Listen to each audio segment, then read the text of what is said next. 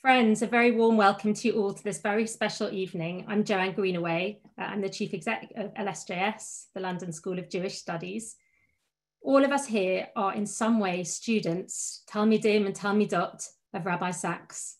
We've all learnt from him, been influenced by him, and been privileged to grow up in a time when he spread Jewish wisdom and cultivated Jewish pride. I wanted to say a particular welcome to the Sacks family, to Lady Elaine, to Josh, Dina, Gila, Alan, Brian, Elliot. We're so very honoured to have you with us this evening, and all of our thoughts are so much with you still. As I reflected during Hanukkah on the key mitzvot of Pirsumei Nisa, publicising the miracle, it felt that this was exactly what Rabbi Sacks did for us. He publicised the miracle of Judaism and of being Jewish in every sphere.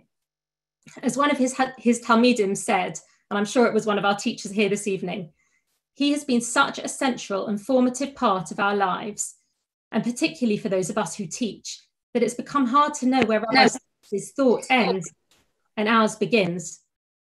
But we know too how important it is that we take his thought as a springboard to learn more, to do more, to develop more as teachers, as students, as people, and as a community. Before handing over to Rabbi Dr. Raphael Zarim, who's going to introduce all our wonderful teachers, I wanted to open this evening firstly by thanking our partners. Thank you to Koren Publishers and thank you to the Jewish News. Many of you here are watching on their Facebook Live, so welcome to all of you as well. Koren are, of course, the publishers of Rabbi Sacks' book. And this evening in particular, we're launching and shining a light on this one, his latest book, Judaism's Life-Changing Ideas, which was kindly sponsored by the Phillips family, including Gary, of course, our chair of trustees at LSJS. So thank you. And I know thanks and appreciation to you, to the Phillips family on behalf of Koren.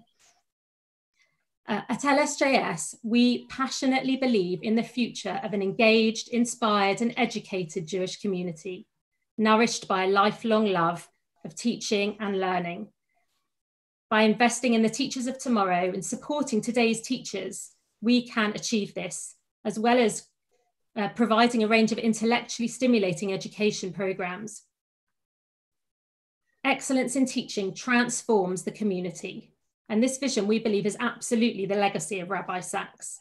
And I'm enormously proud to be associated with an organization that he led for so many years as principal and as a teacher, and then when he became chief rabbi as president and afterwards as honorary president. It's not an exaggeration to say that LSJS is ideologically and operationally built very much in his image. And for that, I have to say that we will always be grateful. And I can only thank all of you, the teachers teaching tonight, and also all of you who are joining us from all over the world, over 1,500 of you. Welcome to all of you, and thank you so much for helping us to take this amazing legacy forward. I'm now going to hand over to the inimitable Rabbi Dr. Raphael Zarim, Rafi, to manage this evening's event. Thank you, Rafi. Good evening, and thank you, Joe, very much. It's wonderful to be here. We had the Shloshim and then Hanukkah, and for many of us still, it's quite raw, the loss of Rabbi Sacks, and we welcome the family, and we're thinking of them, and we're conscious that this new book that's being published by Koren, which is a bestseller, is actually sold out in many places, and also supported by the Phillips family, and we very much appreciate that. Joe mentioned Rabbi Sacks' connection with this institution. I'm standing right now in our main lecture hall, where he gave so many talks and inspirational ideas and words.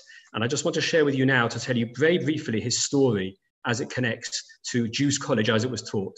Here we can see going back to 1976, when he was a student training for Smicha with Rabbi Nachum Rabinovich, who's in the middle there. And to his left, you can see Rabbi Sacks, then Jonathan Sacks in a light suit over there. And then 2 years later, he is in Gold's Green Synagogue, standing next door by Grunwald, as getting ready for their smicha when they actually become rabbis. And he spoke on behalf of all the graduates at that point, and there he is speaking from Gold's Green pulpit, which he actually became the rabbi of later on. But before that, in 1982, as you can see here, he was appointed the Sir Emanuel Jakovovitz Chair in Contemporary Jewish Thought and Literature at Jews College. So he studied as a student, gained smicha, and then became a lecturer here just literally a year later. And 2 years after that, he became, in fact, the principal of Jews College and grew it incredibly. I can show you over here just another photo moving forward. This is already in 1999, where we changed its name to London School of Jewish Studies. And this was the rabbinic ordination of that year. On the far left, you'll see Rabbi Dr. Abraham Levy, who's the deputy president of the college, and then Rabbi Sacks as chief rabbi and president over there as well, with Clive Marks to the right as well, and Dr. Hillel Rubin. And then if we move on later forward in 2010, the graduation of the 10th graduation of the Susie Bradfield Educational Leadership Program, a wonderful program for training women educators that was run for 20 years at the college. And you see there, Chief Rabbi, and to his left is Michael Bradfield, who supported this. And or Dr. Eva Zornberg, you might recognize on the side there as well. And then in 2012, we had a huge Tanakh study day in this room, in which I interviewed him about his top 10 texts from Tanakh. And over here, to finish off, we have in 2003, just before he stood down as chief rabbi, the degree in teacher training graduation at the college. And you can see over here Rabbi Levy, and on the left, as we're looking, Dr. Tamara Wright, the Director of Academic Studies, and the far left, Jason Morantz, who was the chief executive at the time. So Rabbi Sacks, for over 40 years, as student, as smicha, as rabbi, as lecturer, as principal, as president and honorary president, has been connected with this institution. And he once said when he got up that his deepest connection of all institutions was LSJS. And I know that because the minute he said it, I was sitting next to Sami Rubin and I took out my pen and I wrote it down. So it's wonderful for us to have a connection with him, and we are honored by him. Now, this wonderful book, which was launched in September, and he was too ill by then to be able to do a book launch for it. So we very much wanted to do this book launch. And in it, he talks about the importance of Jewish ideas, the centrality of ideas. And he says in the introduction, the idea that transformed him is to always ask, when something happens to him, what is heaven trying to teach me now? And not to ask, why is this happening to me? But to ask the question, how should I respond? And this book is full of ideas of how to respond and how to live a meaningful life. We've gathered together some of his great Talmidim from across the world, in America and in Israel and in the UK, to share one idea from the book and to connect it to their personal connection to Rabbi Sacks. So let's begin now. We're going to go one to the other, and we'll begin straight away with Rabbi Dr. Sam Lebens, who is a lecturer in philosophy at University of Haifa. And his recent book, The Principles of Judaism, Rabbi Sacks actually made a comment and said that Sam is a bright new star in the Jewish intellectual firmament. A wonderful connection and a launch for Sam's book. So let me hand you on to Sam to begin this evening with a life-changing idea. Over to you. Thank you very much, Rafi. It's a real honor to be here and to be celebrating the work of Rabbi Sacks and the life-changing ideas in this book in particular, and the life-changing ideas that he bequeathed to the Jewish people and to his Talmidim and Talmidot as represented on this panel that I'm very honored to be part of. The life-changing idea that I wanted to focus on from this book actually appears in the first parsha. The chapters are organized around the parshiot of the Torah, and the first parsha of the Torah, the first weekly reading of the Torah is, of course, Parshat Bereshit, in which we read of the creation of the world.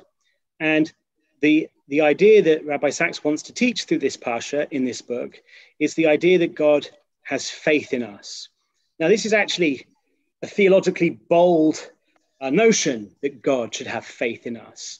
Faith, to many people, suggests doubt or uncertainty. You don't have faith that something is true unless there's at least some room for doubt. Now, some theists think there is room for God to doubt, because when God created humanity and he gave us free will, he took a risk. And the risk means that when God gives us free will, he has to just have faith that we're going to choose to use it right. Now, of course, this leads straight into many more theological puzzles, because doesn't God already know the future? And if he knows the future already, shouldn't he know how we're going to use our freedom of choice? There are some theists called open theists. Open theists believe that God doesn't know the future because the future hasn't happened. It's not even there for God to know yet. The most famous, perhaps, open theist in the Jewish pantheon of philosophers was the Ralbag, Gersonides. And I'm not sure that Rabbi Sacks wanted to say something as audacious as that God didn't know the future. Rather, I think, it's the idea that faith is actually compatible with certainty. What faith really is a type of investment. And the reason why Rabbi Sacks is able to link this notion to Parshat Bereshit is because there's this beautiful Sifri, this beautiful Midrash, actually appears in Parshat Ha'azinu, right towards the end of the Torah. But this Midrash, that Rabbi Sacks quotes, says that when God created the world, it was an act of faith. Not necessarily because God didn't know what was going to happen next, that's an interesting question, but because God was invested in the creation of the world.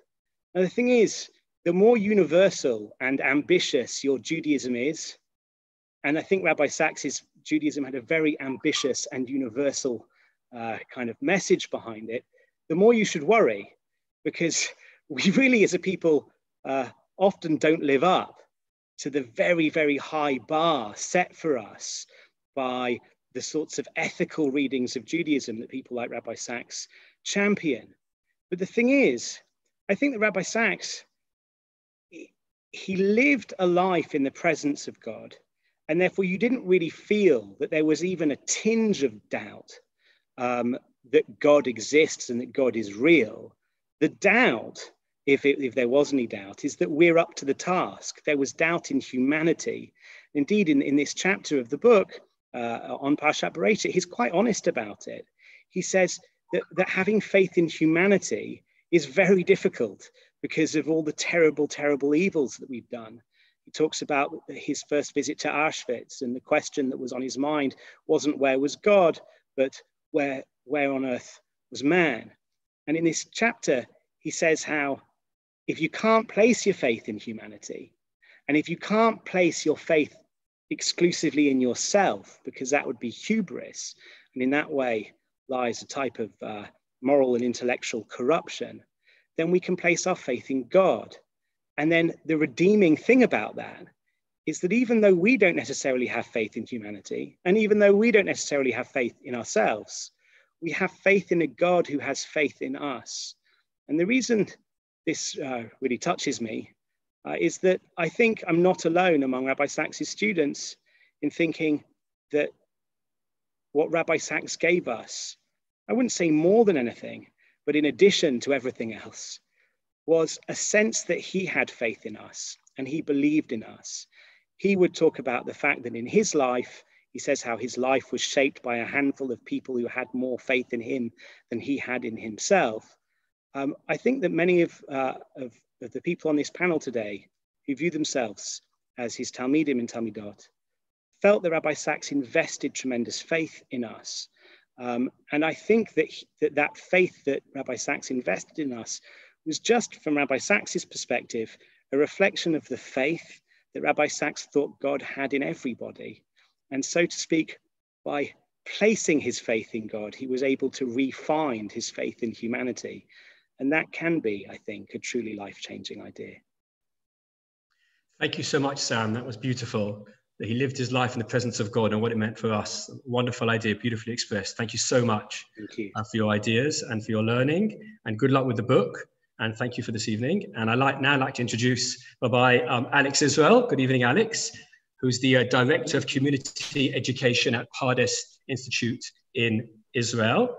And Alex grew up in London and was always very much in touch with Rabbi Sacks and buying his books like me and following every step along the way. And I know that Rabbi Sacks encouraged him when he wrote his book, Taught in Two, on the Book of Kings. So if Alex, we could pass on to you, and if we can spotlight you, I think, to pass on to tell us about the chapter and the idea you want to share with us.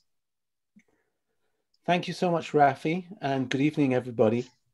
I'm going to talk about where Rabbi Sacks talks about the power of listening.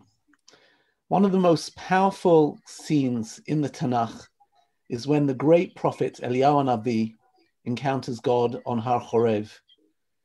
Suddenly there's a great and powerful wind that tears the mountains apart and shatters rocks.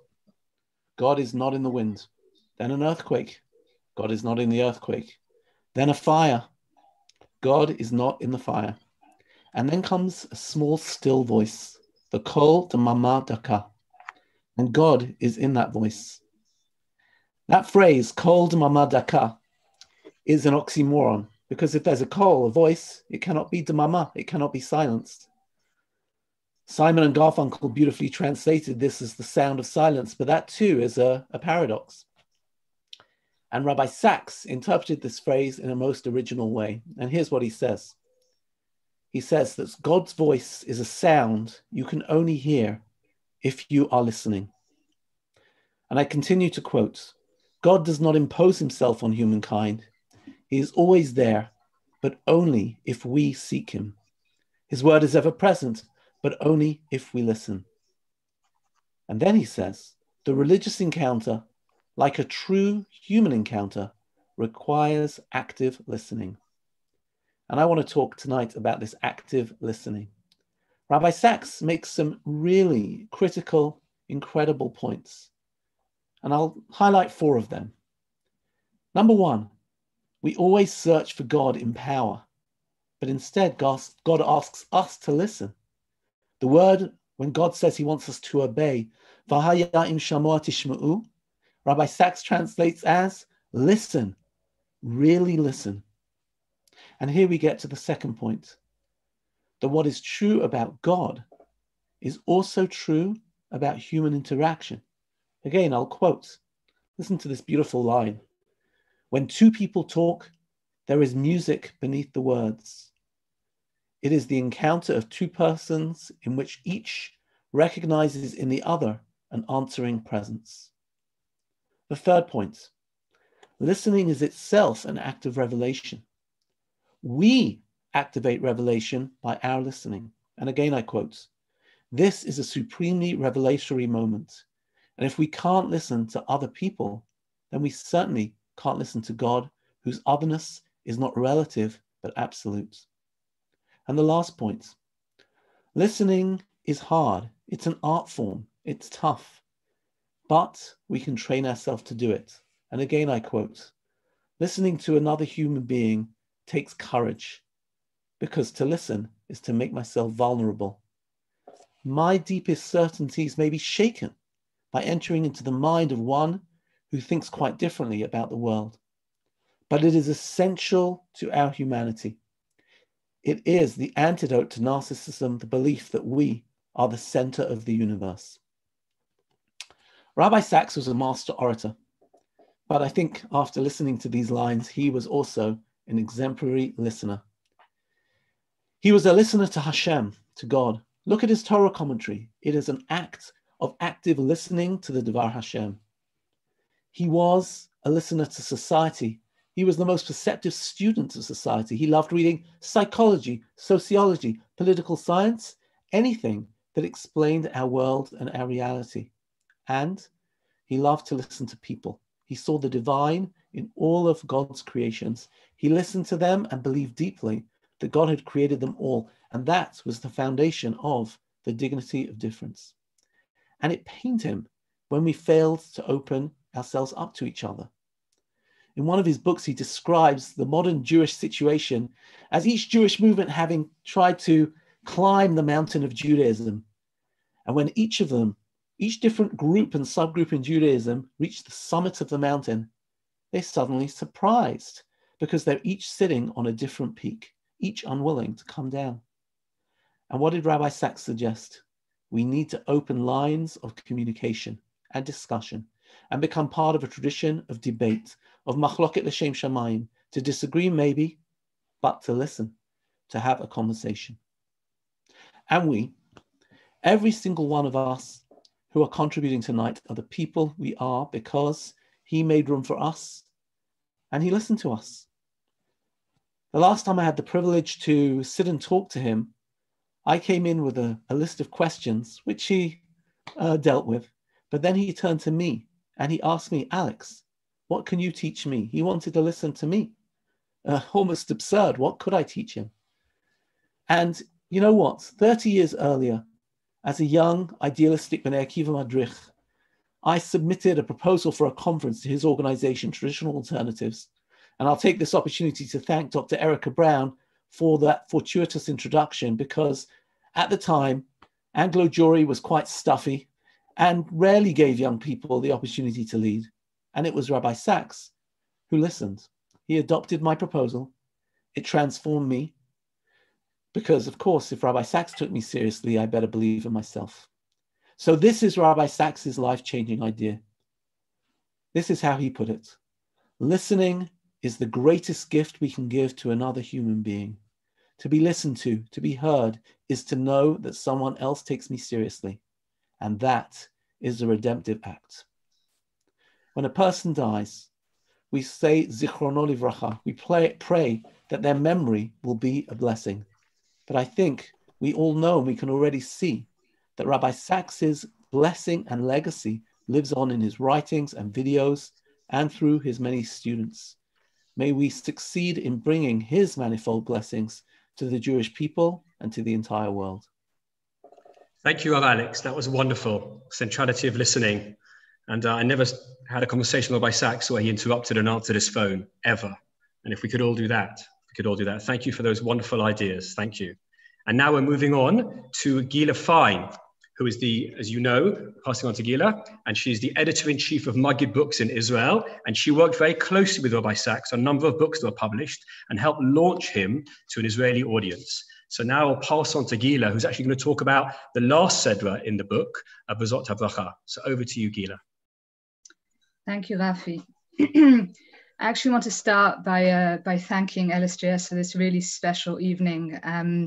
For many of us here tonight, this is the closest we've come to a shiva. We've been carrying around this need to talk about Rabbi Sacks and what he meant to us. And I want to thank you, Rafi, and Joe and Sarah and everybody else involved in organizing this event for giving us the opportunity. And as I am the representative of Cohen and Maggid tonight, I do want to say one word about the book that we are launching, Judaism's Life-Changing Ideas. I think in a way it's quite fitting that this is Rabbi Sacks' last book. It is a manifesto of sorts. It goes to the heart of what is perhaps the underlying theme of all of Rabbi Sacks' philosophy, the notion that ideas change lives and that Jewish ideas have the power to make life moral and sacred. I chose to speak, as Rafi said, about the final parsha in the book, Bezot HaBracha. Partly for personal reasons. One of the constants in working on a Parshat Shavua book by Rabbi Sacks is that the final parsha of the Bezot HaBracha was always initially missing from the manuscript. It doesn't have its own Shabbat. And so Rabbi Sacks would not write his weekly essay for it. And so when we would compile the manuscript, there generally would be an email from me to Joanna and Dan in Rabbi Sacks' office to say, we don't have a Bezot HaBracha, Rabbi Sacks has to write something quick. And within a day, I'd have something in my inbox, and it was always perfect. And so for me, the afterthought of the Bezot HaBracha is really Rabbi Sacks at his best. His ability to just pull something out and it be so brilliant and so beautiful. In the Bezot HaBracha essay in this book, titled Unfinished Symphony, Rabbi Sacks discusses what he calls one of the most poignant scenes in all of Tanakh, that moment when Moses climbs Mount Nevo to look upon the promised land, the land he himself will never enter. And Rabbi Sacks asks, why is it that Moses, the faithful servant of God, the man who spent 40 years leading the people toward the promised land, why he was denied the chance to enter it? It's a question that's been asked many times, but Rabbi Sacks' answer is stunning. And I'd like to read it because nobody can express Rabbi Sacks' ideas as beautifully as Rabbi Sacks himself. For each of us, there is a river we will not cross, a promised land we will not enter, a destination we will not reach. Even the greatest life is an unfinished symphony. Moses' death on the far side of the Jordan is a consolation for us all. None of us should feel guilty or defeated that there are things we hoped to achieve but did not. This is what it is to be human. Even the greatest human beings made mistakes, failed as often as they succeeded. What made them great was not that they were perfect, but that they kept going. They understood that life is about falling 100 times and getting up again. It's about getting up every morning and walking one more day toward the promised land, even though you know you may never get there, but knowing that you have helped others get there. These are the final published words of Rabbi Sacks. They read like a prophecy. They also read like a will, an ethical will that he has left us. Rabbi Sacks knew what it meant to be human. I think we sometimes forget that he was underneath it all. He was so towering and majestic, and it's tempting to think that he was born that way, that he was born with the silver beard and the tailored suit and the yellow tie he always wore. But Rabbi Sacks wasn't born Rabbi Sacks. He became Rabbi Sacks. He overcame difficulty, and he knew vulnerability, and he struggled, he surmounted, he achieved greatness. What made him great was not that he was perfect, although he did come close, but that he always kept going. I remember he once gave me a piece of advice, which I honestly found surprising coming from him. And I said, Rabbi Sacks, you're not really telling me to X, Y, Z. And Rabbi Sacks said to me, well, I'm not always a rabbi. Sometimes I'm a lord. And this is me speaking as a lord. Rabbi Sacks was human, like the rest of us. That he became Rabbi Sacks, the Gadol Hadol, this giant in our midst, is a lesson to us all. We, all of us, could be so much greater, do so much more. There is no limit to the heights that we can reach, to the good that we can do for others, to the blessing that we can be to the world. We may make mistakes and we may fail as much as we succeed. But the important thing is that we keep going, keep walking another day toward the promised land. Rabbi Sacks showed us the way, and it's up to us to continue the journey. Thank you so much, Gila, for those profound and very thoughtful words. I don't know what to say after that, but just to say that one, as well as launching the book, having so many of his Talmidim who have done so many wonderful things, shows that he encouraged us to do that, and everyone listening to move that, to get up tomorrow and to keep going. Thank you so much for that. Thank you. Next, we're staying in Israel with Rabbi Johnny Solomon, who is a lecturer in Midreshet Lindenbaum and Matan's Women Institute. He worked through all of Rabbi Sacks' works, and on the website of Rabbi Sacks, you'll see the A to Z of quotes. That's Johnny. He's an incredible reader, and when I can't find something, I'll often ask him to find it. So we can pass on to Johnny now for his words. Good evening, Johnny. Good evening, Rafi. Good evening, my friends. Good evening, listeners. Shalom to you all.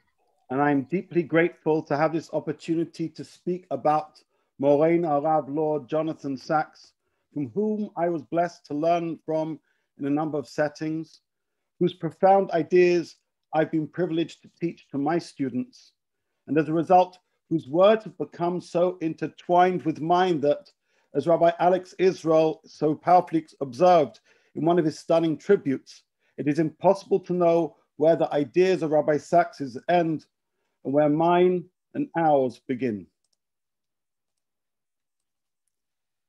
In terms of the life-changing idea that I've chosen to speak about, it is giving thanks, which Rabbi Sacks derives from the Korban Todah, the thanksgiving offering, in his essay on Parshat Tzav. According to Rabbi Sacks, to offer thanks to a presence is a signal of transcendence, which is expressive of something within us reaching out to someone beyond us. In fact, by adopting an attitude of seeking, discovering, and celebrating the good, Rabbi Sacks teaches us that we are led to discover and to celebrate even more good that is worthy of celebration. Tov is goreret tov. Good leads to more good. Todah is goreret todah. Thanks leads to more thanks. As Rabbi Sacks explains, the very name Yehudi, Jew, means thankfulness. Jewishness is thankfulness. And though not the most obvious definition of Jewish identity, this is as Rabbi Sacks observes, by far the most life-enhancing, because by developing an attitude of gratitude, this can literally enrich and enhance our quality of life. However, the primary reason why I chose to speak about giving thanks is not in order to emphasize the emotional, psychological, or spiritual value of appreciation. Instead, it's because I want to give thanks to Rabbi Sacks from the deepest recesses of my heart and soul for all that he has taught me, for all that he has taught my dear friends and teachers, including those who I'm privileged to be speaking with tonight, and for all that he has empowered us to do, both within the Jewish world and beyond.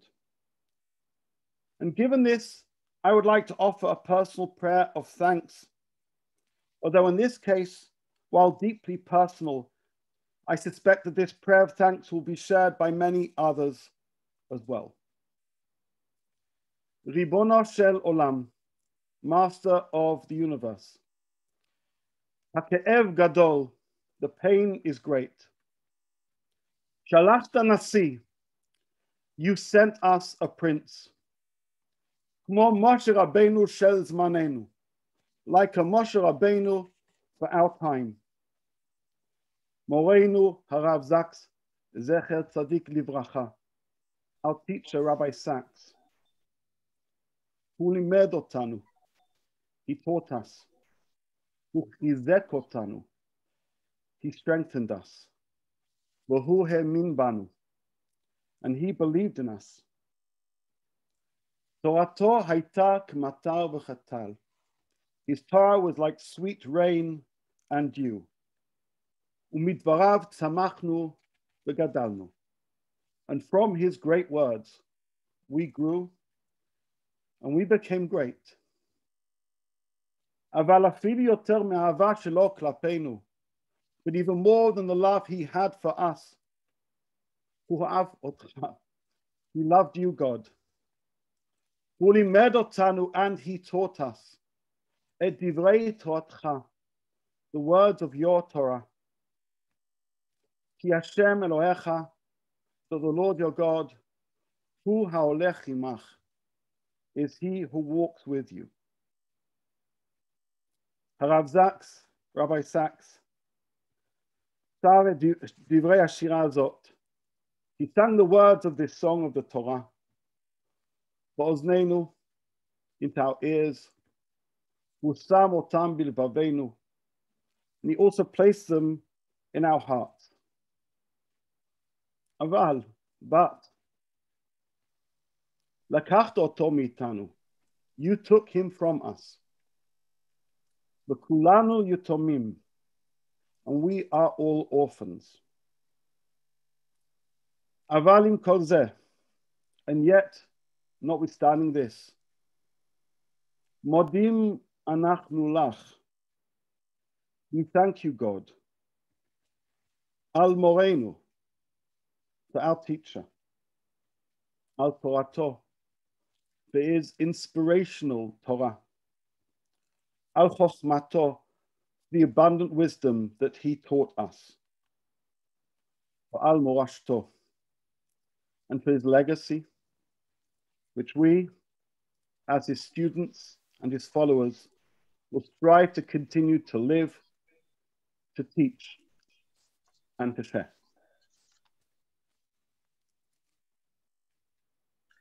Thank you so much, Rav Johnny. That was wonderful. And your use of the computer and how to present to us is exemplary. Rabbi Sacks really valued in those last 10 years going online and using it. And you do a lot of teaching online, classes all over the world. A great model of how to do that. We really appreciate what you said tonight and the important messages of thanks. Thank you so much. And now we move on to Rabbi Gideon Sylvester, who is the United Synagogue's rabbinic representative in Israel. He gets to live in Israel and still be part of the United Synagogue. And he actually was a rabbi in England, in London, when Rabbi Sacks was chief rabbi. So Rabbi Gideon, can we hand over to you now to hear your words? Thank you very much, Rafi. Thank you, Jan. Thank you, everybody, and especially to the family. It's a very special evening, but hard that the star of the show isn't here. I think that at the time Rabbi Sacks passed away, all of us were amazed and moved by the letters and the eulogies from princes and from prime ministers and archbishops. I was amazed by the outpouring of grief from friends and acquaintances. But there's one element of the grieving that I think is probably less known, and I only found out about it this week. In one of the grimmest high security prisons of England, there are two murderers sitting in their cells. One of them has murdered a lot of people, and he's going to end his days in prison. But nevertheless, while all that mourning was going on, they sat in their cells and they handwrote letters to Lady Sacks, in which they expressed their condolences on the loss of Rabbi Sacks, and they spoke about what a wonderful inspiration his Torah had been to them while it was taught to them by their chaplain in prison.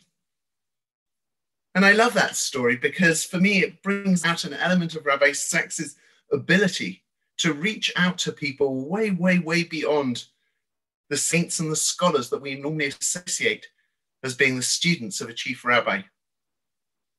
And Rabbi Sacks fulfilled that role for me in a big way, because one of the awful memories of my childhood was endless teachers who, whenever you presented them with a question, would say, "Who are we to question?" and so shut down any issues that you had. And that became even harder as I got older, because as you mature and you become a rabbinical student and then a rabbi, it's even scarier to raise issues and questions that you might have. But with Rabbi Sacks, no question was off limits. He didn't just tolerate our questions, he celebrated them and he sanctified them. And whether Rabbi Sacks was discussing the Holocaust or the difficulties of understanding the judgment of Rosh Hashanah, he took the questions very, very seriously. He spoke about how these are not the questions asked by skeptics or doubters, but by the very heroes of our faith, who don't ask questions because they don't believe, but rather ask them because they do believe. And Rabbi Sacks pointed to the heroes of the Bible, to Abraham, who asks God, will the judge of the earth not do justice? To Moshe Rabbeinu, who turns to God and says, why are you doing evil to your people? To Jeremiah the prophet, who asks God, why are the evil people celebrating and so happy? And for those of you who open up this beautiful book to Parashat Vayishlach, you'll discover an essay where Rabbi Sacks examines the theological questions and struggles of Yaakov. But for Rabbi Sacks, and this is, I think, the second element that makes it so beautiful, it wasn't just an intellectual analysis of deep and difficult questions. There was an incredible empathy and an understanding. And I remember once discussing with him on a Seder night, walking back from St. John's Wood Shul, we discussed what faith meant. And we discussed his books about faith, or his booklets at that stage. It was the booklets that he'd written in the 1980s about faith. And he said to me, Gideon, you should know that sometimes in life, faith means just clinging on by your fingernails. And that's never left me. I was so touched by it, because for a rabbi of his stature to be able to empathize with spiritual questioning was so, so, so beautiful and wonderful. But Rabbi Sacks didn't let us off the hook so easily. He may have acknowledged our questions, and he did, but he also said that faith was a challenge. The challenge, first of all, to make our world into a better place, to understand that with all the injustice in the world, we simply had to work as hard as we could to make the world into a better place. And secondly, Rabbi Sacks writes that faith is not something that's static. It's something that we have to work on. So after another conversation that I had with him, where I discussed some issues that I had, he said, Gideon, now you have to go off and talk to God. He challenged us to work on our faith. At the time that Rabbi Sacks passed away, Rafi, you spoke about Rabbi Sacks as our spiritual father, and I loved the idea, and I thought it was really beautiful, And it's true that whenever we went to see him with questions, we would come away with a book list. He was a spiritual father, but I've actually changed the metaphor for myself. And I hope this isn't incredibly inappropriate. But to me, Rabbi Sacks wasn't just a father figure.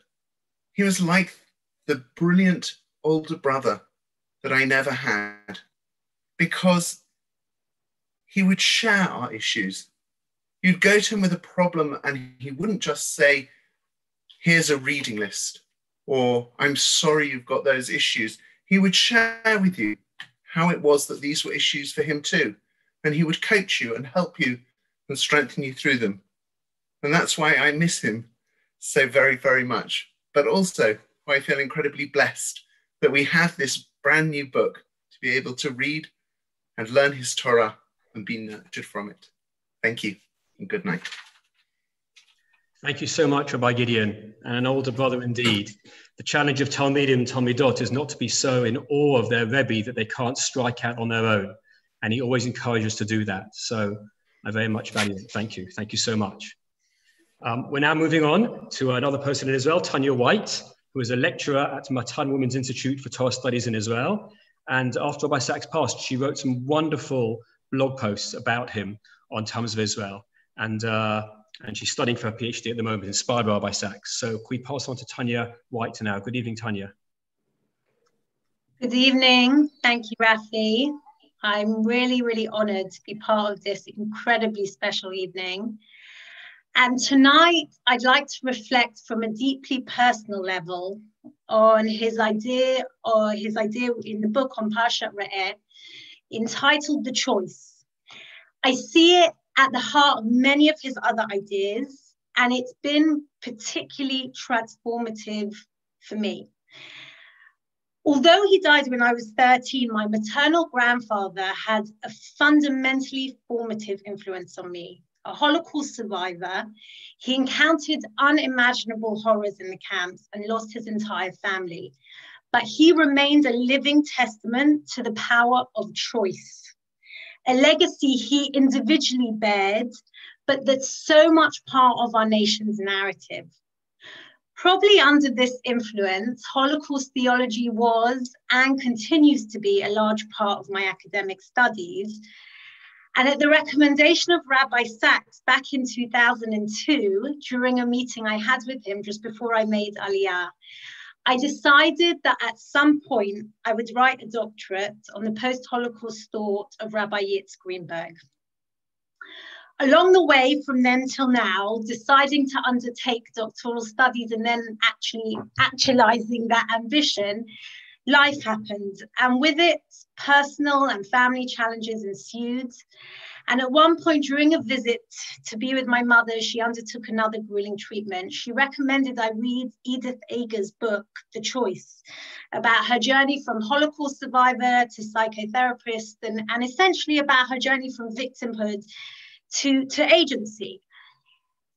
The power of that story shifted something in me. And then really not long afterwards, I read Rabbi Sacks writing about her story, which came as no surprise, as her message was one that I had already intuited in many of Rabbi Sacks's biblical exegesis and his philosophical thoughts. His was always a sustained argument against fatalism and its corollaries, the Greek notion of tragedy, causal law, genetic determinism, and all the like. So central to his thoughts is the biblical idea of covenant, as I've spoken about many times, which I really think is one of his main ideas, that insists on the human ability to choose, to take responsibility, and to act with agency, to mend a broken world. Rabbi Sacks's writings on the Holocaust and suffering, which have been central to my studies, also followed the trajectory of Edith Eger's story. She was a student of Viktor Frankl, and their message was that we have the freedom to choose how to respond. Asking what rather than why, as you said, Rafi, at the beginning, allows us to endure and overcome our suffering and find a modicum of meaning in the absurd. It's a theology of response rather than of theodicy, explaining or justifying evil, and one that Rabbi Sacks returns to again and again. The book of Devarim depicts the people on the brink of a new destiny, about to enter the land, and Moshe relays a crucial imperative that would serve them through all their future vicissitudes. And this is Hachayim v'hamavet natati lefanecha, habracha v'haklala, uvacharta v'chayim. I set before you life and death, blessing and curse. Choose life.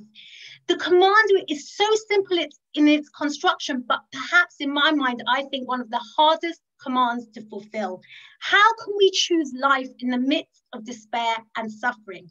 And the answer rests in the difference between, as Rabbi Sacks tells us, victimization and victimhood. Suffering's universal. It's going to happen to all of us at some point, but victimhood is optional. Healing comes when we refuse the self-definition of victim, when we realize the full implication of Moshe's command to choose life rather than death, blessing rather than curse. As Rabbi Sacks writes, we cannot choose what happens to us, but we can choose how we respond to what happens to us. Other people may harm us, but there's always some residue of freedom, something deep within the soul, giving us the resilience to survive. In other words, our blessings are dependent on our internal perspective as much as our external circumstances. How we choose to see our reality will depend on whether we see the blessing or the curse, life or death. As a people, we've had our fair share of suffering and persecution, and we've triumphed precisely because we do not allow ourselves to fall into the trap of victimhood. We choose life again and again, and not in the literal sense, but as a self-defining characteristic. Am Yisrael Chai, we are the people who live. Rabbi Sacks explains that Homo sapiens have a unique ability to use the future tense. We don't just focus on the past, why did it happen? But we look to the future, right? What can I do? Or in Hebrew we say, don't ask lama, why, but rather lema, for what? I can't change the past, but I can change the future, because that is the arena of possibility and the domain of choice. Rabbi Sacks' brilliance was to take an idea that speaks to us at an existentially authentic level, to seamlessly somehow interweave it with the eternal messages of the Torah and produce a tapestry of life wisdom. This idea, the choice, as Edith Egger calls it, or behold, before you stands life and death, as Moshe expresses, is the key not just to our national survival, but it's the secret of human resilience and growth. And it's a message that we need in our Corona age more than ever. As Rabbi Sacks says at the end, when he talks about the idea, by exercising the strength to choose, we can rise above fate. This, for me personally, has been one of the most important life-changing ideas and therapeutic tools that I've learned. And I'm indebted to Rabbi Sacks for infusing it with deep religious significance and meaning. Thank you so much, Tanya. You very passionately explained that fundamental idea of choice and rejecting victimhood, which you talked about. Thank you so much for that. I just had a note from some people who have got issues with the pinning of Rabbi Israel from earlier. Only a few of you have that issue. If you have, we've been advised by our tech people to, if you unconnect and reconnect again, it'll be fine. And it's completely fine on Facebook as well. So it's a residual of a certain programs on some of your computers, but otherwise it's fine. Sorry about that. But anyway, thank you, Tanya, so much. And we're moving on now to our last person coming from Israel, because it's getting quite late in Israel already, Rabbi Professor Joshua Berman. Rabbi Berman is a Bible professor at Ilan University. He's the author of a number of very important books, the most recent one, Ani Mamin, about biblical criticism and historical truth. Rabbi Sacks loved Joshua's work. I know, because he told me so many times. And I know that every time Rabbi Berman came to London, they would spend time together. So please, now, Rabbi Berman, can we pass on to you to hear your words? Thank you so much. Thank you, Rafi. I'd like to begin with a line I found in what Rabbi Sacks writes on Parshat Vayakel. he says, we need the presence of others to heal, to grow, to help us through the hard times. And I'd like to echo what Gila Fine said before, as someone who's sitting in Eretz Israel. These last 6 weeks, I've wanted to do nothing other than sit in London and be with others who are mourning and grieving and in pain as I am. And the opportunity to share this with you this evening, I'm sure I speak for people around the world in wanting to extend my thanks to the LSJS team for giving us this opportunity to, as Rabbi Sacks wrote, to have the presence of others to heal, to grow, and to help us through the hard times. Friends, I want to share tonight an experience I had with Rabbi Sacks. It was 6 years ago. Rabbi Sacks was a scholar in residence at the Boca Raton Synagogue in Boca Raton, Florida. And I was visiting Boca Raton that Shabbat because my parents live there and are members of that shul. And I realized that not only would this be a special opportunity to hear Rabbi Sacks, but it would also be a once-in-a-lifetime opportunity for me to introduce my father to Rabbi Sacks.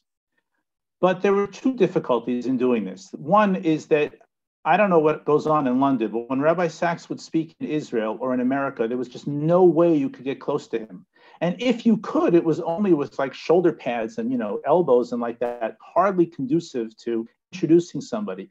And the second difficulty is that my father has Parkinson's disease and doesn't move quickly at all, barely moves at all, in fact, in any way or fashion. And so I came up with the following strategy. We arrived at shul, and I took advantage of a strange truth about Jews, and that is Jews don't like to sit in the front row of shul. I don't know why that is, but I think it's universal. And so I walked my father to the very front of this enormous, enormous synagogue, the Boca Raton Synagogue, right in front of the bima. And the plan was that I couldn't wait till the end of davening because then he would be swamped. So I waited for him to finish his Amida during Mincha. It was a very long Amida, let me tell you. And when he finished, I went up and he saw me and gave me a big warm smile. And I said to him, Rabbi Sacks, do you see that gentleman down there in the front row? That's my father, and he has Parkinson's, and it's very difficult for him to move. And it would mean just so much to him if right after Mincha, if you could just go down and wish him a good Shabbos. He said, sure, yeah, absolutely. So I went back to my seat and I began to think to myself, just what is Rabbi Sacks going to say to my father when he comes down after Mincha? I mean, what could he say? Oh, fine son you have there, Mr. Berman. Right?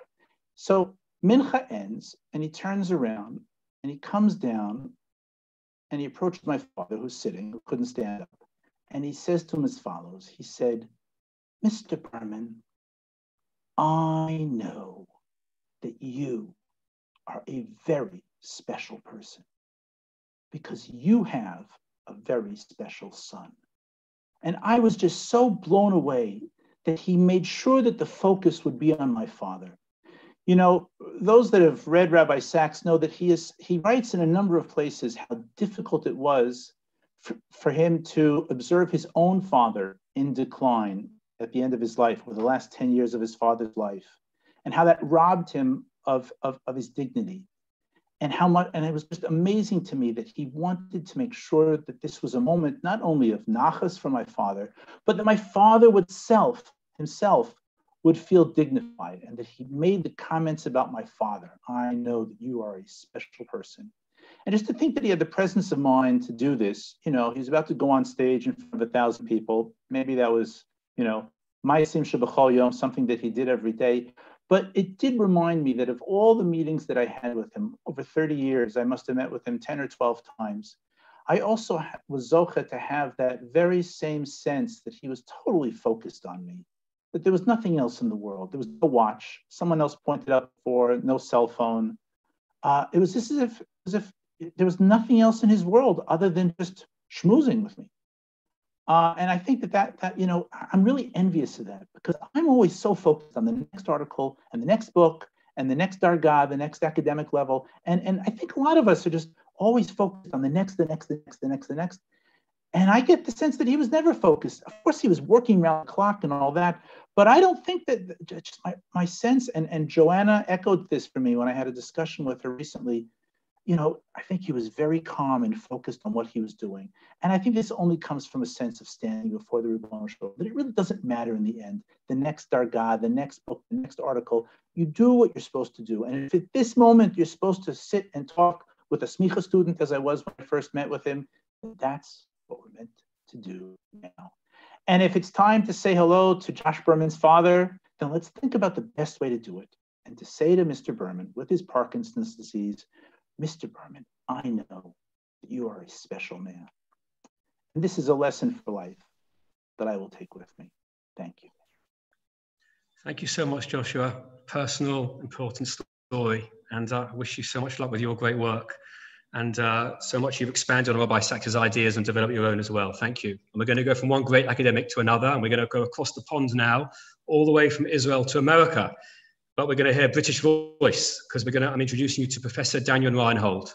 Daniel is a Jewish philosophy professor. He's also the Dean of the Berman Revel Graduate School of Jewish Studies at Yeshiva University, a great achievement. And also he began lecturing in King's College London here, and indeed at Jews College, and worked with Rabbi Sacks. So Daniel, it's wonderful to have you here tonight with us to share in this wonderful evening. So I hand over to you now.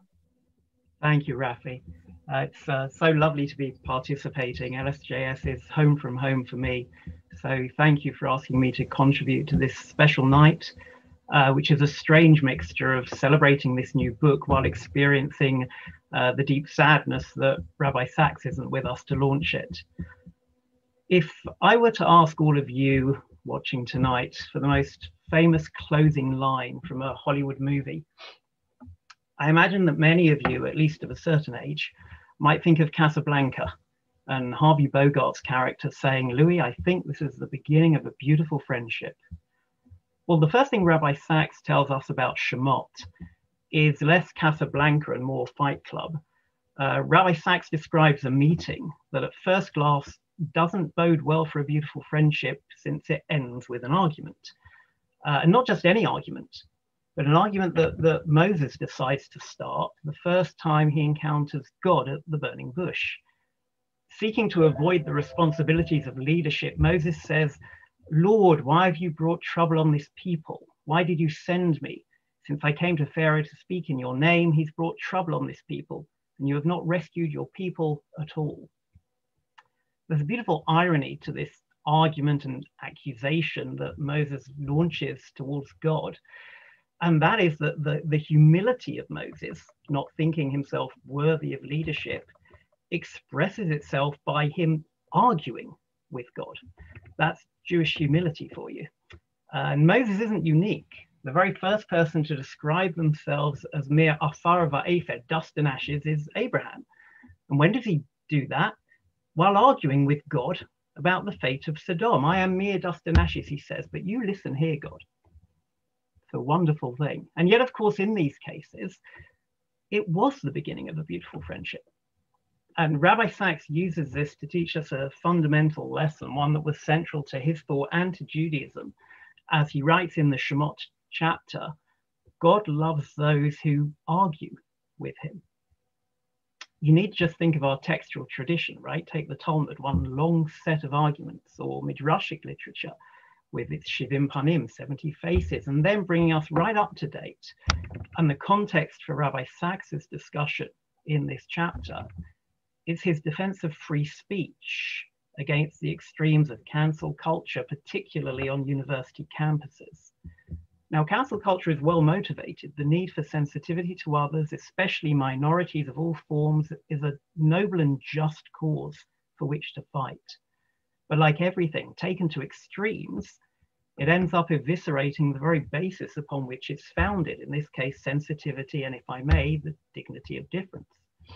And I would add that no matter how seriously we take our most deeply held beliefs, taking oneself too seriously further hampers civil disagreement. Even God laughs when he loses the argument in the famous Oven of Achnai story. But of course, as Rabbi Sacks further tells us, God doesn't love argument for argument's sake. if you're arguing solely to win, then it's not an argument that's worth having. We argue not because we're seeking domination, but because we're seeking truth. Recall that the law followed Beit Hillel rather than Beit Shammai, not necessarily because Hillel's view was true and Shammai's false, but because, among other things, Hillel would first teach Shammai's view, which, apart from anything else, likely brings Hillel closer to the truth. It's only by considering opposing views that you might end up refining your own. So yes, God loves those who argue, but it's those who argue for the sake of heaven. And it's not only truth that's at stake here, it's justice too, where we also need both prosecution and defense. So justice and truth emerge not by enforcing unanimity, not by silencing opposition, but by creating an arena for civil arguments. I have so many memories of time spent with Rabbi Sacks since my time as an undergraduate, talking to him about what to do next, to his time at Yeshiva University here in New York in recent years, where I had the honor of being co-scholar in residence with him one Shabbat in New Rochelle. I mean, I say co-scholar in residence, obviously I was just the warm-up man. While it was a beautiful friendship, I have to admit that argument didn't really ever feature at all. But what I do remember is how he maintained his dignity at those times when the battle for truth became a difficult one. To learn from those with whom we disagree, even when we continue to disagree, and even passionately so, but to do so respectfully is one of the things Rabbi Sacks modeled for me, and that we could all do worse than to emulate. Accept the truth from whomever may speak it, Maimonides once wrote, and in that spirit I'll conclude with a quote that at once takes us from that truth straight back to justice, and it goes like this. The quote is, "The world is separated into two industries, one being the war industry and the other being the peace industry. People who are in the war industry are totally unified by their ideas. They want to make war, kill, and make money. There is no argument there. They just get on with their objectives. But the people in the peace industry are idealists and perfectionists, so they cannot agree with each other. They're always arguing in the pursuit of the perfect idea." That was written by in 2018 by, of all people, Yoko Ono, in a book commemorating John Lennon's 1971 album Imagine, a song often, albeit mistakenly, characterized as an atheist anthem. But number one, how better to illustrate the value of argument than quoting an albeit alleged atheist? And more importantly, too, it shows us that when we speak of fighting for peace and justice, it is important that we fight for it, but that we do so civilly, through argument that always keeps our shared goals firmly in our sights. To do so embodies Rabbi Sacks's big idea in this chapter, which is that when you learn to listen to views different from your own, realizing they are not threatening but enlarging, then you have discovered the life-changing idea of argument for the sake of heaven. So thank God for argument, and thank God for having given us Rabbi Sacks. Thank you, Daniel. That was brilliant and very rich what you said, and want to hear it again. So just a good point to say at this point, we've recorded this evening, and you'll all be able to hear it again through the LSJS website. There was so much there, Daniel. Thank you so much for doing this.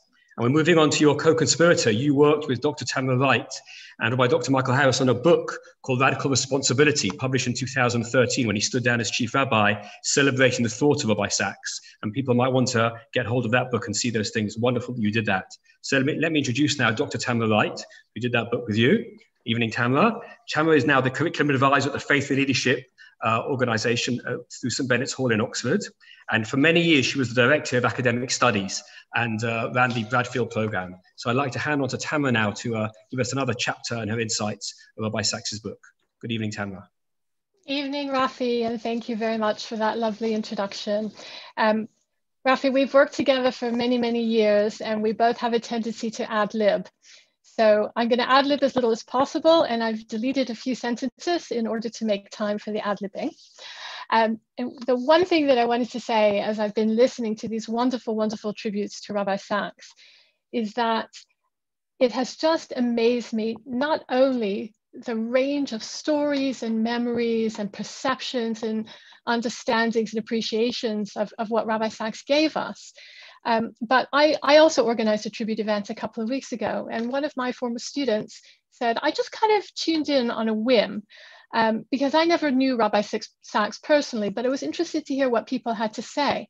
And I learned so much from him just by hearing what people knew him had to say. And I was extremely moved by that.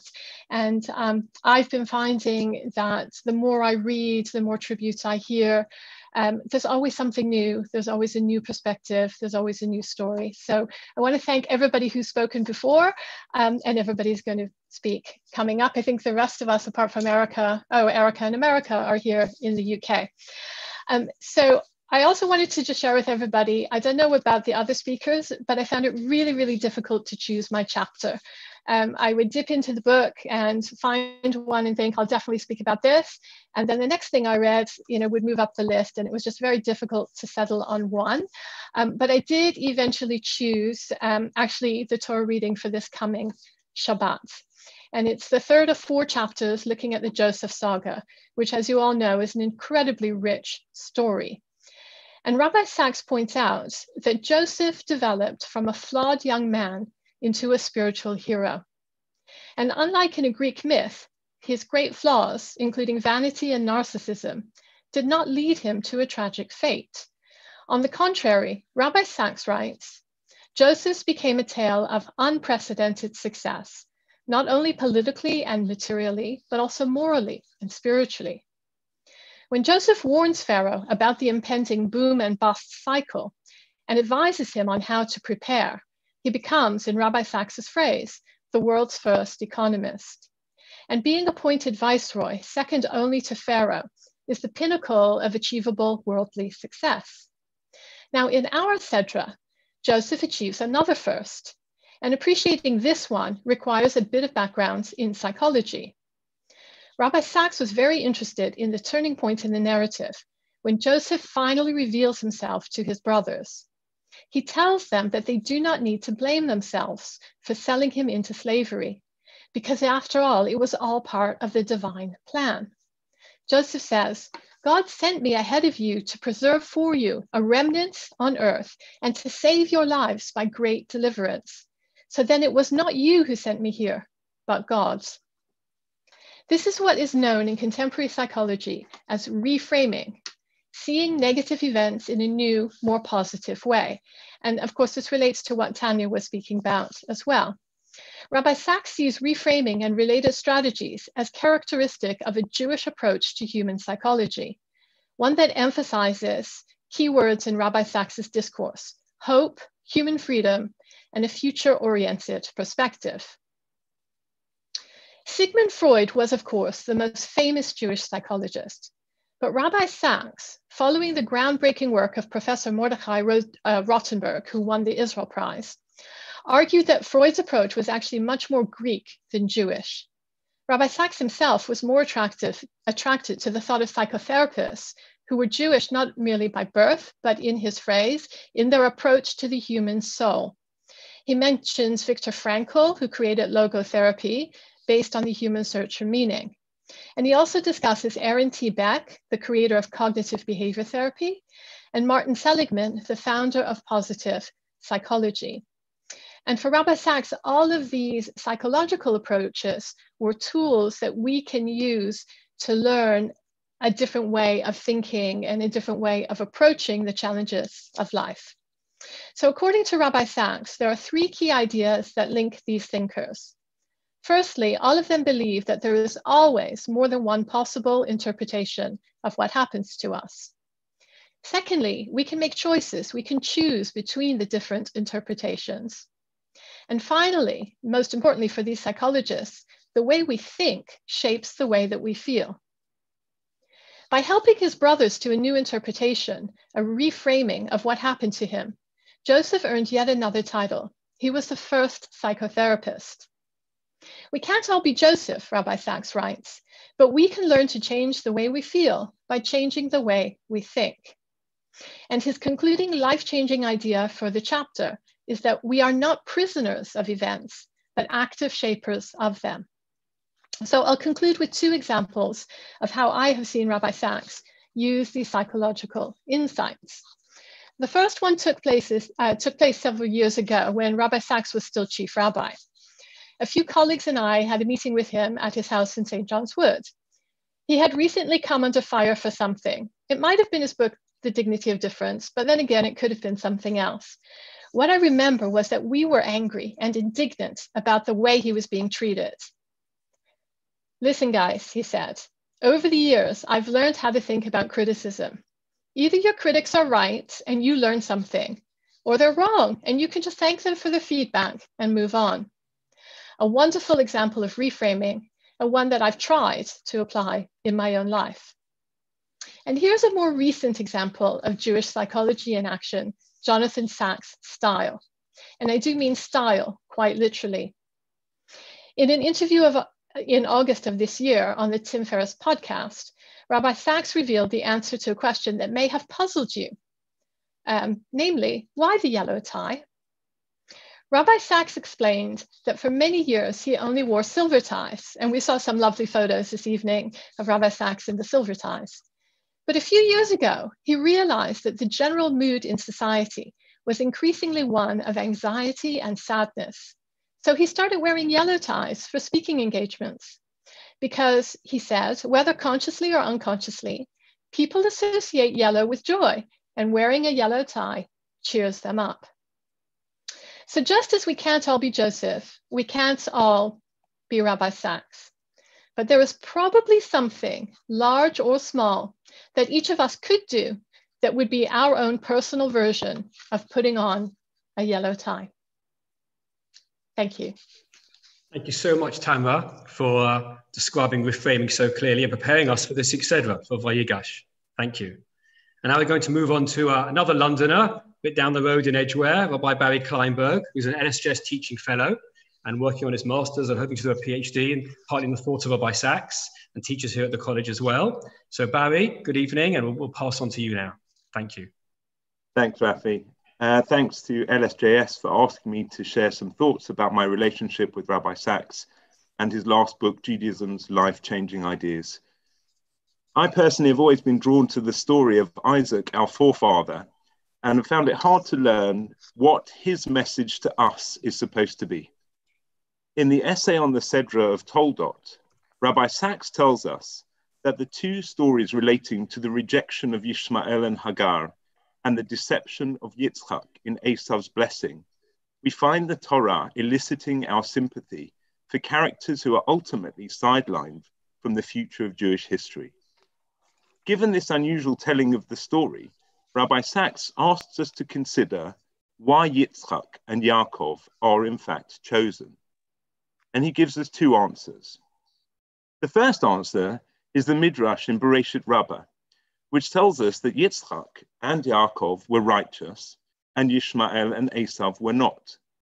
The Midrash cites many examples to prove this, and in the words of Rabbi Sacks, that is an important part of our tradition. However, that's not the plain meaning of the verses in the Torah.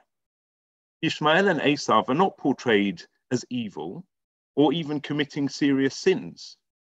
Rabbi Sacks points out that both Yishmael and Esav were at home in nature. An angel told Hagar before Yishmael was born that he would be a wild donkey of a man, and Esav is, of course, the hunter. In the ancient world, nature was worshipped. The ancients worshipped the sun, the moon, etc. In the modern era, Rabbi Sacks tells us, nature is still worshipped. Scientists seek to tell us that we don't have a soul. We're merely a series of electrical impulses in the brain. For these scientists, says Rabbi Sacks, there is no free will. But we are different. The God of Abraham gave us a soul. He gave us free will. As a result, we can ask why. We can think about possibilities that have not yet happened. It was not by accident, says Rabbi Sacks, that God promises the land of Israel to a landless people, or that our forefathers and mothers could not have children naturally. God promised two things to Abraham, Isaac, and Jacob: children and land. These are taken for granted by many because they are part of nature. But our forefathers could barely take children for granted, and we can never take the land for granted. Rabbi Sacks quotes Ben Gurion, who said, "In Israel, to be a realist, you have to believe in miracles." Isaac and Jacob were not men of nature. The field, the hunt, the gladiatorial game of predator and prey. They were not Yishmael and Esav. They needed God to survive. Israel is the people that testify to something beyond themselves, something beyond nature. Rabbi Sacks's life-changing idea number 6 from his new book is that you are as great as your ideals. If you truly believe in something beyond yourself, you will achieve beyond yourself. And as I was reading this beautiful essay, it made me think of the book written by Rabbi Sacks many years ago, a book that really changed my life, The Dignity of Difference. The Torah in its portrayal of Yishmael and Esav does not paint them as evil. The Torah, God's words, make space for difference. Yishmael and Esav do not believe in the soul or anything beyond nature, but God does not teach us to feel badly towards them, but ultimately to see them as the victims in the story.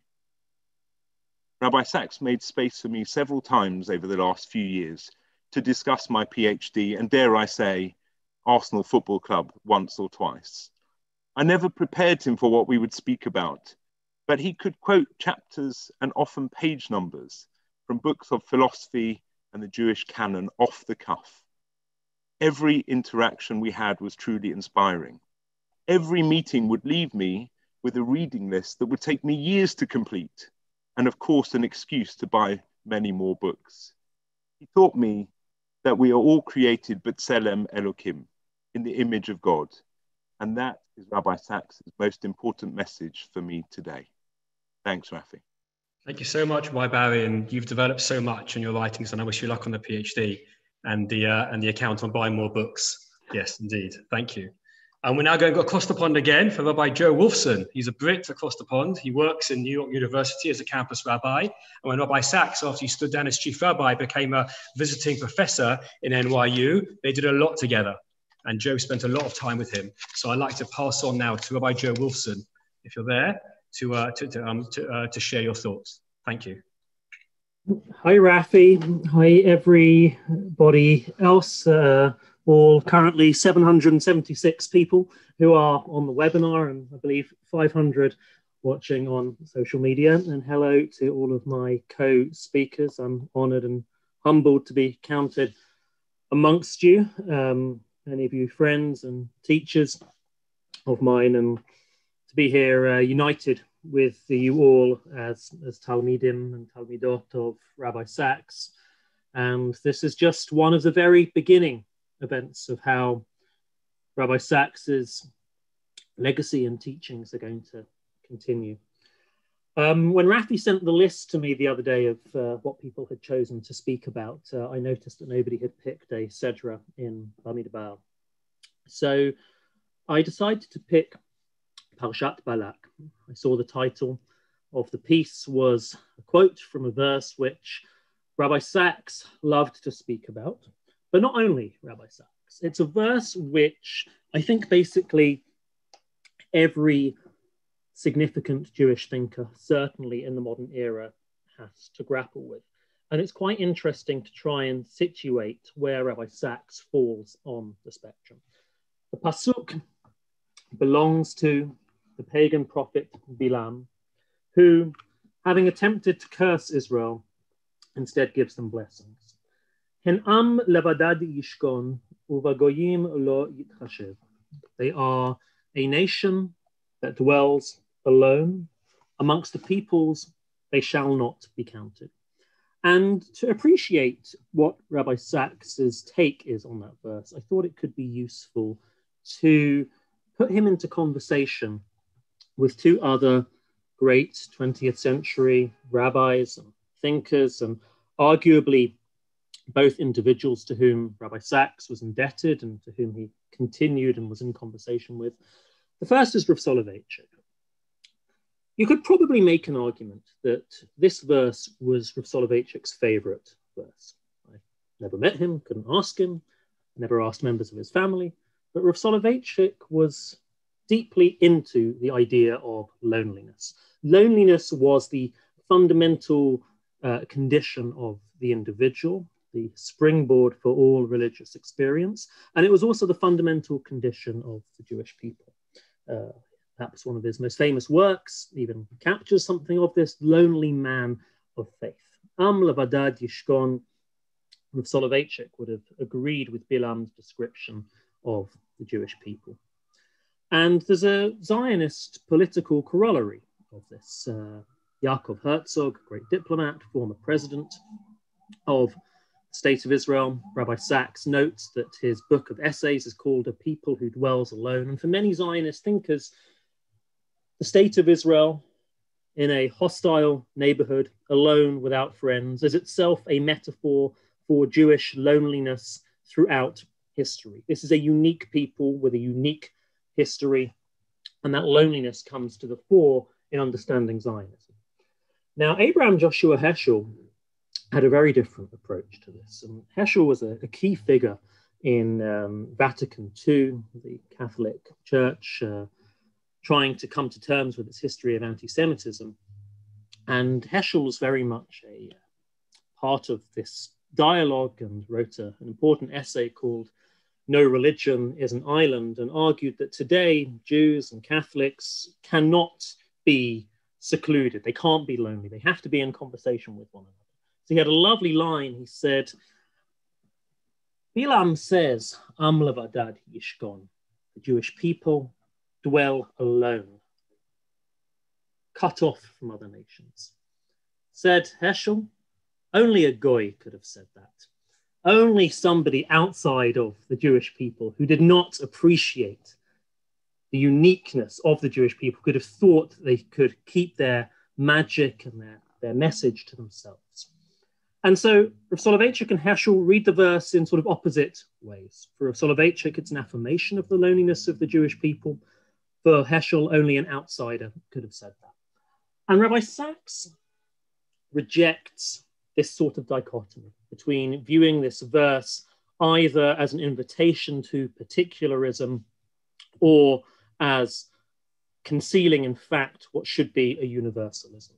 Rabbi Sacks cuts between that. He draws on the Netziv in his comment on the verse to really make a message out of this verse, which was at the heart of his teachings. The Netziv reads this verse as follows: that where throughout the world many nations or cultures can assimilate into the wider culture and with that dwell in peace.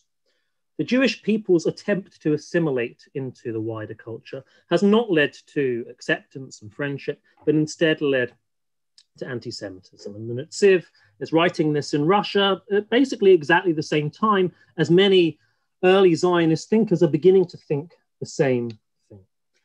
And the way in which Rabbi Sacks reads this and the way in which he develops it is a line which I heard him say many, many times in all sorts of different contexts, but it was especially powerful hearing him saying it to hundreds and thousands of Jewish students at NYU and at other colleges over the years who are grappling with this question of how do I exist as a Jew in a larger, plural, diverse environment? If I focus on my Jewish identity, does that cut me off from the larger experience? Does it deprive me of exposure to it? Should I diminish, should I dilute something of my Jewishness in order to allow for the fuller experience? And Rabbi Sacks's soundbite was as follows: non-Jews are comfortable with Jews who are comfortable with their Judaism. Non-Jews are made uncomfortable by Jews who are uncomfortable with their Judaism.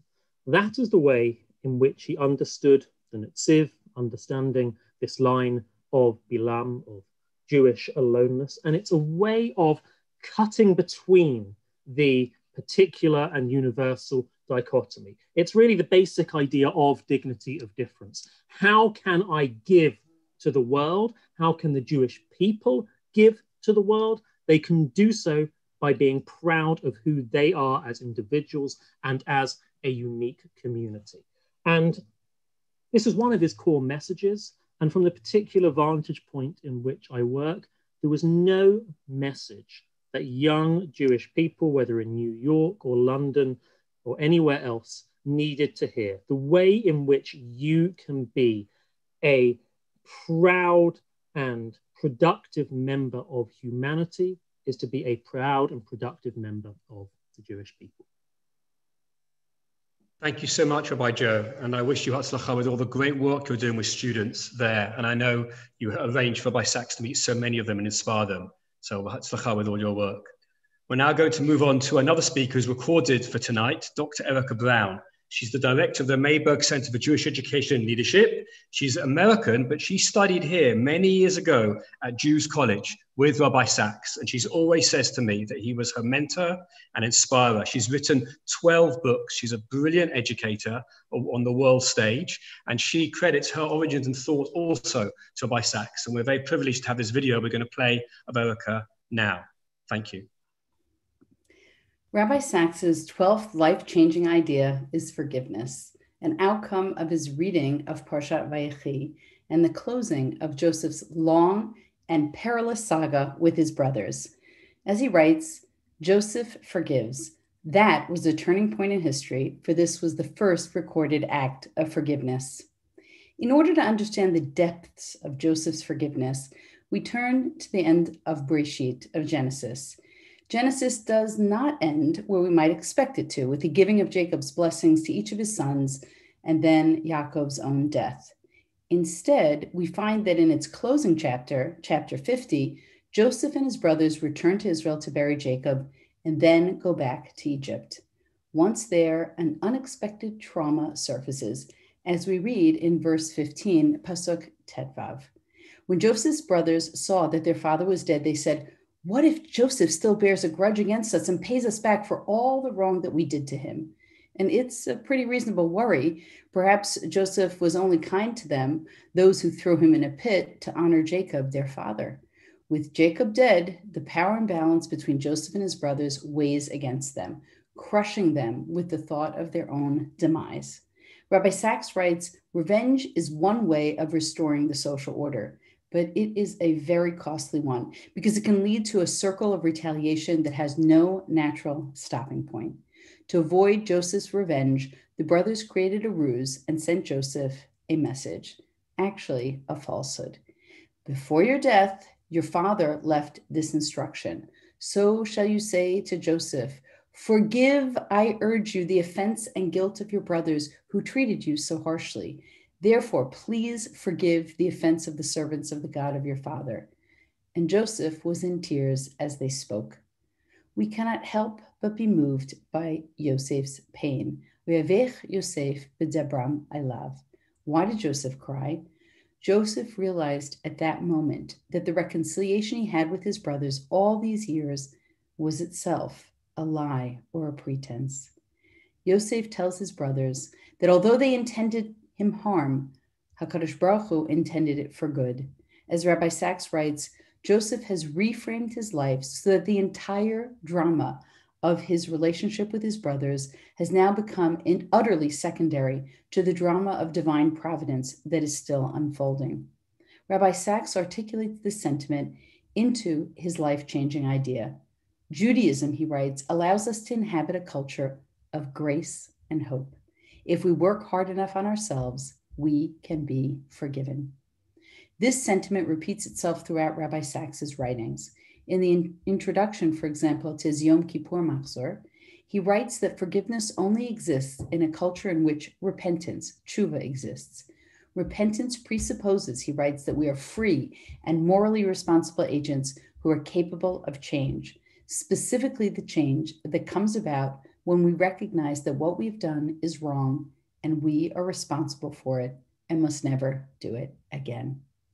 Forgiveness, he contends, breaks the irreversibility of the past. It is the undoing of what has been done. I'd like to add to this that it's not only forgiveness to others that is necessary, but the forgiveness of oneself that allows us to break with our pasts and start new beginnings. And to that end, I'd like to share a story told to me by a friend in Canada. It was Erev Sukkot many years ago, and this particular friend had wanted to travel to England to speak to Rabbi Sacks. He had an important question to ask him, but he was unable to get a meeting. And suddenly on Erev Sukkot, Rabbi Sacks called him at 8 a.m. Montreal time. When the rabbi took the phone, his first words were hello and an apology for not being able to see him in person and hoping that the call would be adequate. He explained, my friend to Rabbi Sacks that he was not a very knowledgeable Jew, but he had one question, and it was a burning question. The question, why do Jews fight each other in public? You ask a difficult question, Rabbi Sacks said, and then proceeded with some stories. The two spoke for 20 minutes, and in the end, Rabbi Sacks left him with a beautiful and life-altering message. The rabbi said, in the beginning, Hashem said ki tov, it was good, many times before the creation of man. Who, he asked, do you think Hashem was talking to? And the Rabbi Sacks suggested that Hashem was actually talking to himself. And then Rabbi Sacks said, what do you think the lesson might be? Rabbi Sacks suggested that Hashem was trying to teach us, if I, God, can see the good in everything, then you, human, can do the same. Forgiveness allows us to see the future good in others instead of the sins of the past. It also allows us to see and unleash the goodness in ourselves. And thus we end the book of Bereshit, Sefer Bereshit, the book of Genesis, taking us from the first act of sin to the first act of forgiveness. Thank you so much, Erica. And again, you can hear these recordings all on our website afterwards. Wonderful to have her involved, and you should really read her book. She's an incredible writer. And I know we've overrun a bit, but I couldn't have this evening without including our final speaker, who's the senior Rabbi Joseph Dweck, who's the head of the S&P Sephardi community in this country. Rabbi Dweck met Rabbi Sacks only in the last 7 years when he came as the leader of the Sephardi community here, and they immediately struck up a great friendship. And Rabbi Dweck, as the leader of the Sephardim, is the deputy president here at the college when Rabbi Sacks as the honorary president. So I'd like to end by inviting Rabbi Dweck to say a few words about life-changing ideas and his connection to Rabbi Sacks. Good evening, Rabbi Dweck. Rabbi Zarum, thank you so very much. It's a great honor to be able to share with this illustrious panel, great scholars, teachers, and rabbis in Israel who are so appropriately and eloquently honoring, as was said, one of the Gedolei Ador. Rabbi Sacks wrote in his presentation of Parashat Mishpatim about empathy, and he opens it with a story. And the story is, I'm going to be brief to tell you the short version of the story, is that an American who had gone to Japan to study Aikido was on a train in the suburbs of Tokyo. And a drunken man came onto the train at one stop who was quite violent. There was children with mothers and elderly on the train. And this young man who was studying his martial arts in Japan thought he was going to have to get up and take this drunk, violent individual down.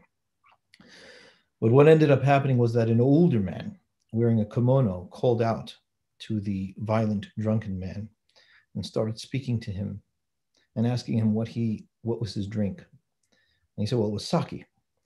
And the older man started talking to him about sake and how he drank that with his wife in the afternoons. And he began to speak to that drunken man about his life. And the man sat down with the elderly man and was eventually moved to tears. And at the point that the young American had to get off the train, that drunken man had his head in the lap of that older Japanese man and was speaking to him.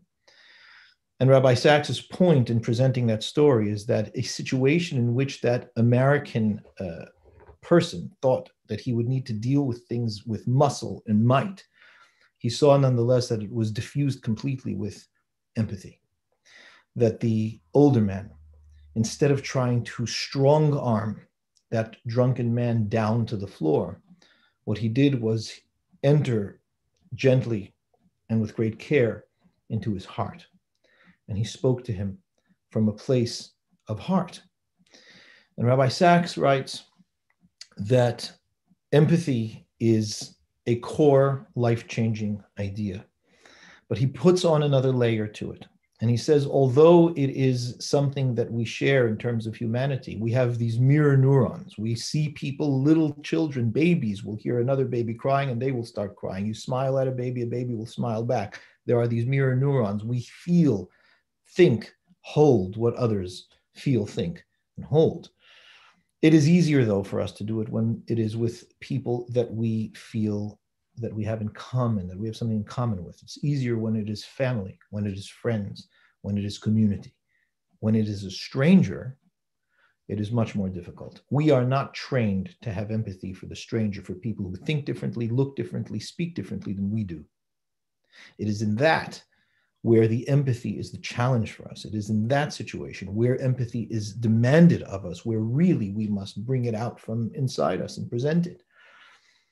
And so Rabbi Sacks writes that this is something that is presented in Parashat Mishpatim, where the pasuk in 23:9, Kaf Gimel Tet, says, "Veger lo tilhatz," do not oppress the stranger. Ve'atem yida'atem et nefesh hager. You, Yisrael, you know the soul of the stranger, Ki gerim hi'item be'eretz Mitzrayim, because you were strangers in Egypt. And what HaKadosh Baruch Hu is saying to us in the Torah over there, says Rabbi Sacks, you know what it means to be different, to be the stranger, to be the other.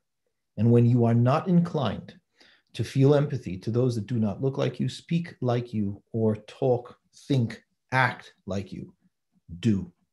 Because you know what it is like to be the other. You know what it is like to be the foreigner. And how much would you have benefited from the empathy of those that were instead cruel to you? Don't do it. And that's essentially the message that Rabbi Sacks puts across in Mishpatim. The life-changing idea that he puts out at the end is, when you wish to influence someone, when you wish to touch someone, speak to them in terms of their emotions, not yours. Make the effort to try and understand, what are they thinking? What are they feeling? What is their perspective on this situation? Hold that perspective and speak to them from that place. Rabbi Sacks was the grand ambassador of Judaism in his life. There was, I would allow myself to say very confidently, no one like him. And there is no question about the fact that one of the most core attributes that Rabbi Sacks had to have in order to be a celebrated ambassador of the Jewish people was to be able to understand with whom he was speaking and to whom he was representing the Jewish people. And Rabbi Sacks did that to many strangers. There were many people who were not of our community, not of our thought, not speaking like us, not acting like us. He walked into their halls, to their homes, to their rooms. He understood their customs. He understood their thought. And he spoke to them about us from their perspective. And that is why he was so effective in what it is that he did, why he was so celebrated, why. I mean, I was at just a few weeks after he passed away, I was at an organized event that was cross faiths that was put on by actually by the U.S. Department of State. And there were pastors in that setting that paused before they spoke to honor Rabbi Sacks's passing. That doesn't happen unless you are a grand ambassador for the Jewish people of the caliber and on the level that Rabbi Sacks was. Rabbi Sacks did that because of the empathy that he held for all of God's people, all of God's creatures. He knew that he was presenting something very important, a treasure, but the only way that he was really able to convey it was because at his heart, he had the empathy to speak from their perspective about who it is that we were. He did it like no one else. And I watched that. I watched him do it. I watched him do it from afar, and I watched him do it in person many times. And he never failed. And I am humbled and grateful that I had the ability to sit by his feet and study and learn and understand him, not just by reading an essay in his book, but by seeing him practice what it was that he taught. And finally, Rabbi Zarum asked us to present personal points. When I first arrived in London, it was 3rd July 2014, a Thursday afternoon. On Friday morning, my community was excited, and I was grateful for that. Many people were thinking about what it was that we were going to do for the first Shabbat, how the family would be welcomed, and so on. There was one person who wasn't thinking about what is going on with the community. There was one person who was thinking about, I wonder what Rabbi Dweck is going through right now.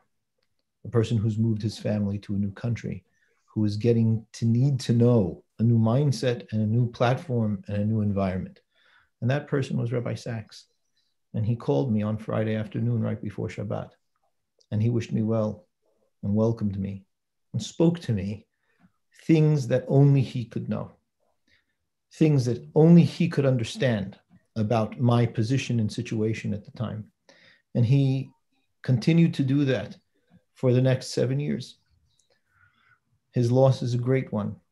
It is one that I feel very deeply in my heart and in my soul. His absence is staggering. And it is not one that we will come to terms with in near future. It will take us time.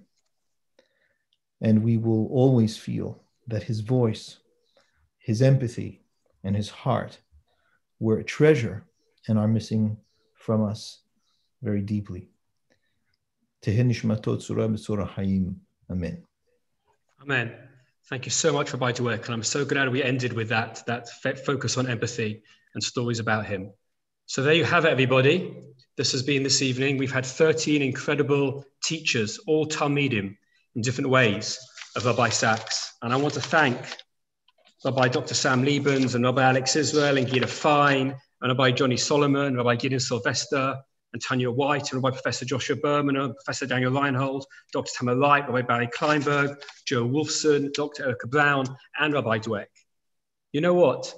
People have been writing this whole evening telling me how incredible all of these speakers are. And you know why? One line, because the quality of a teacher can be seen by the caliber of their students. And I commend you all to seek them out. Seek out their shiurim, seek out their books and their ideas, because they carry on and develop Rabbi Sacks' ideas in multiple ways. And in that way, his Torah and his ideas continue and are focused in all of our community. Now, many of you have ordered this book. It's pretty much sold out in the whole of pretty much in the world. We've got a few left in England, which is how we're going to deliver our orders. We might put it back on our website if we can, but there are many other books of Rabbi Sacks that you might want to begin reading. I will end, before I pass on to Joe Greenaway to end this evening, I will end with a comment of something that I know Rabbi Sacks liked. Occasionally he would watch The West Wing and was a big fan of President Bartlett. And as soon as Bartlett finished an issue, he'd turn around unceremoniously and say, "What next?" and just move on. We have to move on. Doesn't mean forgetting the past and everything he's taught us, but taking those ideas, following the Talmidim, and coming on with those ideas and moving ourselves. So each morning we wake up, making those choices, as Tanya said, with confidence, with empathy, understanding, and forgiveness, and saying, what next? And moving forward. And this book of life-changing ideas will help you do that. Thank you so much for sharing with all of us this evening. And just to end, I want to say, Yeh Zichrono Baruch. May Rabbi Sacks' memory be a blessing, and pass on to our Chief Executive, Joe Greenaway, for final words. Thank you. Thank you so much, Rafi. And really, I just want to end by, again, saying a tremendous thank you to our speakers, our teachers this evening. It was absolutely spectacular. Each of you so varied and inspiring and thoughtful, bringing out so many wonderful ideas. And I think it was really just a scratching of the surface, and that there will be so many more opportunities for us to learn together, to explore together Rabbi Sacks' ideas.